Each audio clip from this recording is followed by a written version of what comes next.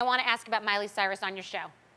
Okay. So how was that? Because I talk about her every single day. It's Miley du jour every day.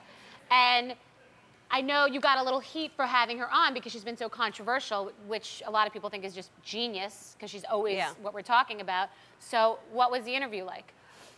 You know, I like Miley. Miley is somebody that's been on the show for a while now. I've watched her grow up and change, and I think she's going to continue to grow up and change, and this is who she is right now as a 20-year-old girl. She has been in this business since she was very young, has had tons of attention since she was very young. She knows nothing other than this. And I think it's really easy to sit back and judge somebody who is doing what she's doing. And she's, you know, you can love her or hate her right now, and it doesn't mean that that's who she is forever. It's just who she is right now. What is wrong, so wrong about her? I understand her performance was provocative for the MTV Music Awards, but that's, you know, I mean, Madonna was rolling around in a wedding dress singing like a virgin, you know, and I think that what I like about Miley is that she's honest, and there are not a lot of people in this business that you can sit down and look at them during an interview and know they're being